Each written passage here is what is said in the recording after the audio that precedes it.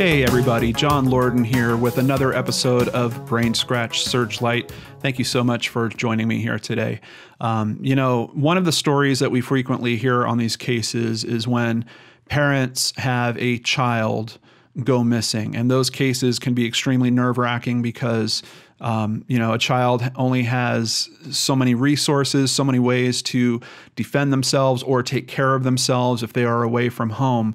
But I want to flip that on today's episode, and I want you to think about what if your parent went missing? Because that's what we're looking into today with the case of Kelvin Andrew Close. Let me go ahead and bring up an image of him here so you can see Kelvin. He has a daughter. She's working very hard. I can see that she's popping up in media several times trying to raise awareness to this case. He also has a son, I believe. And it's a heart-wrenching story. Unfortunately, there's not a ton of detail out there. This isn't a story that has really hit kind of national exposure level. It's gotten some local press, and we're going to cover that and see if we can kind of make some sense out of it. There's a few facts that are kind of key that I'm seeing misreported or reported in two different ways. So, of course, I'm going to cover those with you. But the basics of the story are this guy was driving to a doctor's appointment and got lost, called his family. His family got him kind of close to home, but then he got lost again. And then next thing you know, his cell phone has been shut off. His credit cards aren't being used. Him and his car are missing. So let's see if there's something we can do to hopefully bring this family back together. Kelvin Close, missing since September 13th, 2017. That's right. It's coming up on 2 months that he has been missing now. Of course, we have some cause for concern here about his safety and his well-being. Age missing, this is reporting it at 65 years. According to some of the other articles I've seen, he's 66. It looks like his birthday is also coming up. So he's either 65 turning 66 or 66 turning 67 later this week. He is a white male with gray hair, brown eyes. He is 5'7" tall, and his weight is around 150 pounds, missing from Fort Myers, Florida in Lee County. And here is, let's just go over this narrative here, and we'll update it as we get to the news stories. But a Florida Silver Alert has been issued for Kelvin Close, last seen in the area of the 15000th block of Sonoma Drive in Fort Myers. I believe that is the block that he actually lives on. He was wearing a blue polo shirt and khaki shorts. He has a horseshoe-shaped scar on his nose, and you can tell, and this is a driver's license photo on the left, and most of us don't have great driver's license photos, but you can tell they've got some really good detail on that horse shape type scar that is on his nose there. So certainly get that from here. But look at the picture over on the right. This looks like almost a very different type of man. So just try to absorb these images the best you can. And if you see anyone that looks like either of these guys, please contact the authorities. Of course, I will have contact information in the description box below. He may be traveling in a 2017 beige Honda Accord. Now, we get to another discrepancy here. They're saying that it's beige. According to several of the articles and some information I've seen posted on Facebook from his family, they're describing it as gold. Now, I've looked into Honda Accords for 2017. There seems to be a color that is, I think it's called champagne, which some people might say looks like beige, like kind of a sparkly type of beige, but they have another one that is straight up gold. It's actually called Mandarin Gold, if I remember correctly. Let me bring up that photo for you guys real quick. So here is a photo of the color that is known as Mandarin Gold. This one here is a little bit more in that champagne kind of beigey color. So I'm not certain at this point which color is correct, but I do see it more reported as gold. This is a very strong type of gold. So I think it's probably most likely the gold color. I don't know that I would consider this kind of champagne beige gold. Maybe, I did find a phone number for his daughter. I didn't want to contact her directly because you never know how families are going to respond to this type of attention. Some of them hopefully appreciate it. We know that many of them appreciate it, but because of that, I didn't feel very comfortable reaching out to her. However, Alexis, if you see this and you want to get in touch with me to help me clarify some of this stuff, I can certainly do an update on this video. I'm just trying to get as close to the truth as we can, and we've got several different things kind of happening in what's being reported on this case. So Alexis, if you want to get in touch with me, you can email me at John, John, at lordandarts.com. Lord and Arts, just like the channel name you see down below. And I will certainly get back to you. And let me just extend the offer at this point. If you do want to be interviewed for this channel so we can raise exposure using this amazing crowd of people that I have following this channel, please feel free and we can totally line that up. But back to the case. So we've either got a beige or a gold Honda Accord with Florida tag number Y14PGF. And it said he may be traveling in the Punta Gorda, Florida area. I think they believe that because of kind of the path that his car was taking on Interstate 75 heading north, trying to get him home. Here we have a picture of him with his daughter, Alexis. And I just have to say, from the quotes that I've seen online and footage that I've seen of her, this young girl she's showing all the things that we see in these cases when it comes to a very caring family member that will not let go of hope. She is keeping her faith out there, and she is doing everything she can to find her father. She's out there putting up posters. She's doing all the interviews. My heart goes out to her and her brother for facing this. This is just a really troubling case. Let's learn a little bit more about Fort Myers, Florida. Fort Myers has grown rapidly in recent years. As of the 2010 census, the city population was just over 62,000. And then in 2016, it was estimated at over 77,000. So certainly some crazy growth going on there. Fort Myers is a gateway to the Southwest Florida region and a major tourist destination within Florida. You can see here on the map, it's kind of on the west side of the peninsula as it juts out there. So just so you have some idea about where we're talking about. Over at ncmissingpersons.org, we see another profile, two more photos that I believe these probably look more like you would see him. I'm telling you, driver's license photos are usually terrible for trying to find people. So I think these photos might be better indicators of what he is actually looking like now. Let me go ahead and increase the size on that for you guys a little bit. Same information, except here we get his age at disappearance at being 66. They note his date of birth is November 10th, 1951. So that is coming up at the end of this week. And I don't know, it makes it even more troubling. And I'm hoping that someone out there watching this video might have information to help this family, so maybe they could even celebrate their father's birthday with him. Brown eyes, gray hair, also mentions the horseshoe scar on his nose, which these photos really don't show it quite as strongly as the driver's license photo. And then on the details, they say on the way to an appointment near his home, he contacted his family 40 minutes after he left from Naples, Florida. Now, that's worded kind of badly according to the other information I'm reading. He was lost and he called them from Naples, Florida. From what I understand, there was no reason for him to even be that far south.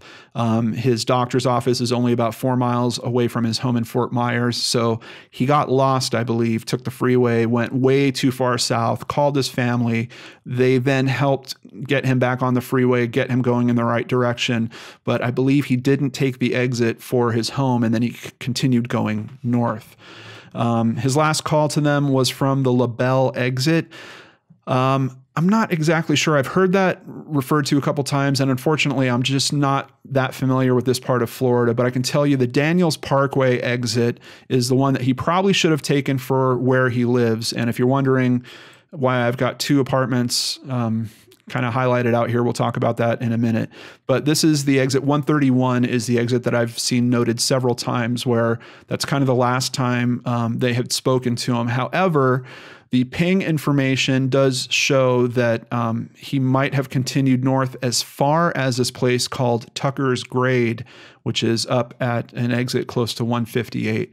And of course, just outside of Punta Gorda, which is why they mentioned that previously. So, but what is going on with these two things? That's another thing in this story that I can't get straight. He either lives at Horizons Apartments or he lived at the Palms of Monterey Apartments. I've seen it reported both ways by the same news source, which I've never quite seen before. I've definitely seen conflicting information from different news sources, but same source, two different reports, two different locations for where his home was. But regardless, we can see that it is in this general area right off of Daniels Parkway. So let's continue heading over to Fox 4, which has been doing some really good coverage on this. I really appreciate that they're getting airtime and giving it to this case, and letting Alexis on the air to talk about her thoughts and feelings about all this.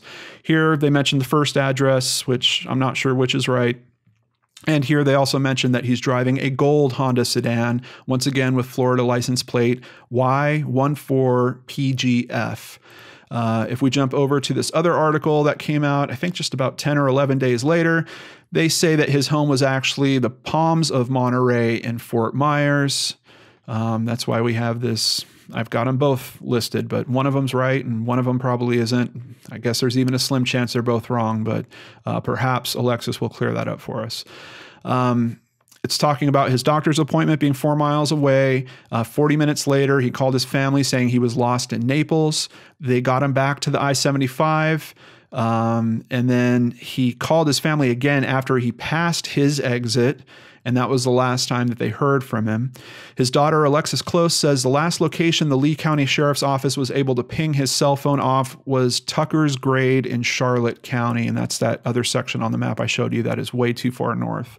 Since then, his phone is off, no credit card activity, no mobile phone activity, no sightings, Alexis said. Now, what is going on with him? 67 isn't exactly, I mean, it's getting up there in years, but for a lot of people, that's not necessarily enough for them to start having accidents like this or getting lost in this way. Unfortunately, here we see the story that 3 years ago, he fell and he hit his head and he suffered a brain bleed. Alexis said ever since he's been forgetful and he gets easily lost. She's afraid someone took advantage of her father's friendliness or the fact that he had cash and a new car. And I certainly echo those concerns. I'm afraid of something along those lines as well, because there's just not a whole lot of other things that we could consider when we're looking at a case like this. One thing I was looking at is on this path, I hate to put this out there, but we have to consider this because I've seen these cases before. And when you have a car that goes missing with a person, sometimes, and I'm not saying all the time or even the majority of the time, but sometimes we do learn that the car wound up in a body of water. I know this place was hit by Hurricane Irma. I know that their water levels are a bit higher than usual. What I'm not sure of is this path that he's driving on. Is there a lot of people around here? Would someone have missed a car going into some type of source of water in the middle of the day like that? I really don't know. I'm not familiar enough with this area, but I'm hoping that the authorities are at least considering that, possibly looking at the path that he was going on and just taking a look at these water areas. I would hate to think that that is the outcome of this story, but I just want to put it out there because it needs to be looked at. We do see some cases where bodies of water hide a vehicle and a person. Jumping over to NBC2.com, I just want to share a little more insight that we get from his family. In terms of the facts of this case, that's really all we know. This is such a mystery because we have him driving. We have a little bit of a trail where we can tell he was going, but then all of a sudden that trail stops and we really don't have any leads to go further than that. So here I just want to show you an example of this amazing hope and faith that his daughter is keeping up. Quote, "I don't care about the circumstances. I know that after he's with us again, we can nurse him back to health, and that's all I want. I just want to bring him home, said Alexis Close, Kelvin's daughter. This article at NBC2 also quotes someone at the Q Center for Missing Persons, and they're talking about the fact that when someone goes missing, there's no guidebook, there's no rules, there's no playbook. And I certainly saw that gap as well. So once again, Alexis or Zach, if you guys are watching this, check the description box below. I have a link down there to a page at brainscratchers.com where I have put together missing person tips. There's a couple videos. It's also written out in text if you don't want to watch the videos. I've compiled it from several sources about what you guys can be doing to try to help find your father. Some of these things might just jar or move you in a new direction. I think it's just worth considering. I hope you guys will check that link, go to that page, see the information, and see if maybe there's something in it to help you guys continue your search for him in maybe a little bit of a different way than you have been so far. From what I can see, there is no GoFundMe going on for this currently. I was hoping there might be one because I would certainly donate to it if there was. Maybe that's something that they're considering. Outside of that, jumping back over to fox4now.com and another article, just a little bit more of Alexis speaking here. Quote, "It's a pretty big hole in our family without him around." Her and her brother Zach began searching for him and are now putting flyers all around Southwest Florida with pictures of his face and car, hoping for some answers. There's no reason for me to stop. There's no reason for me to give up. There's no reason for me to start thinking the worst. You're absolutely right, Alexis. There isn't. And I'm glad to hear that you're in this mode. Just realize that this is a process. This is something that might go on for an extended period of time. So please do your best to take care of yourself while you're taking these steps and making sure that everything is progressing in terms of trying to find your father.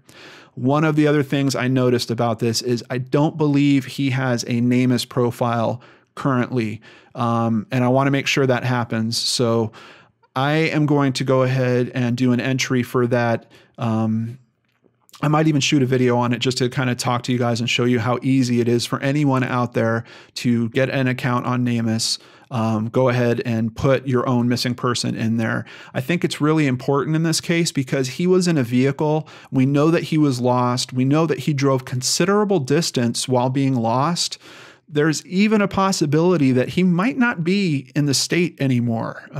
You know, if he kept going for some reason, he might be out, certainly out of the county where they're expecting to find him.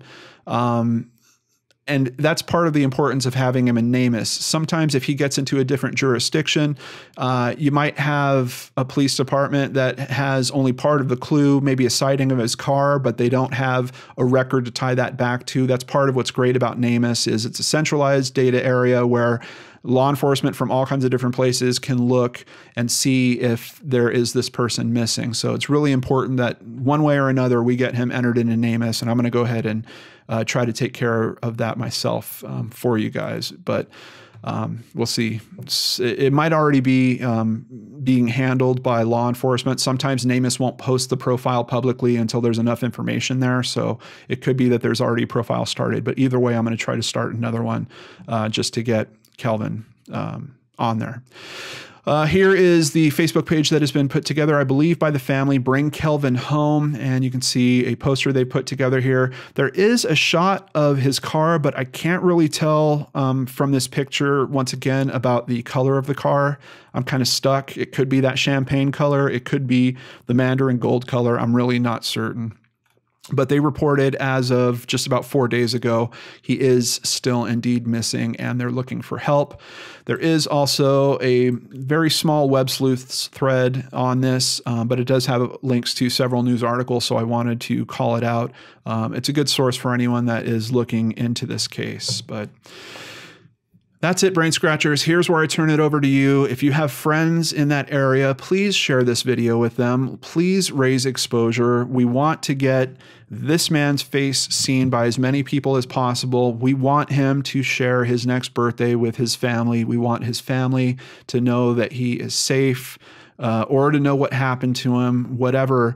We just need to get them that information. So if you think you have part of this mystery solved and you want to forward that information, once again, check the description box below. I'll have all the pertinent contact information down there so you can use that and hopefully bring this family back together and bring Kelvin home.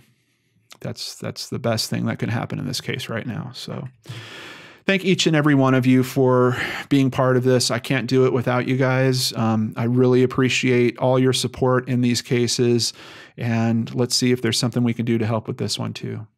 Take care, everyone, and I'll see you back here tomorrow on the Lord and Arts channel.